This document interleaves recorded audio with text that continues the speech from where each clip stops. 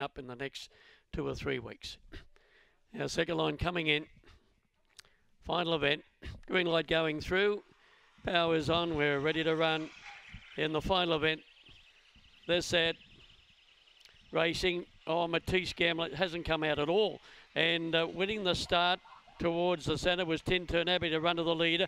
They were followed about 3 lengths away. In second place was Grand Carter, and then over on the inside Laces Out. A good way back then to Yes No Yes as they travel towards the turner, and the leader bowling along in front, Tin Turn Abbey being grabbed by Grand Carter. They've hit the line together. In third place, Laces Out.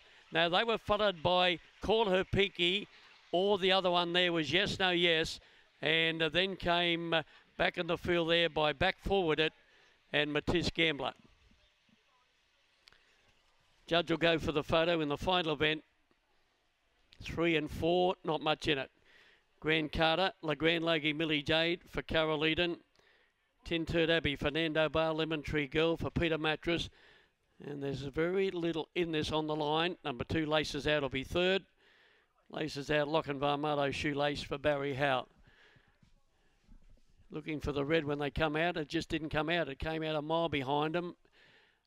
The winner, number 3. Grand Carter's got it. Grand Carter, the winner, right along the inside. Got it on the line. Second to number 4, Tin Turn Abbey. And number 2, Laces Out in third place. Now that run home time was 12:35. They run 22:53. The first bit 10:18. Number 8, Yes No Yes, has run fourth.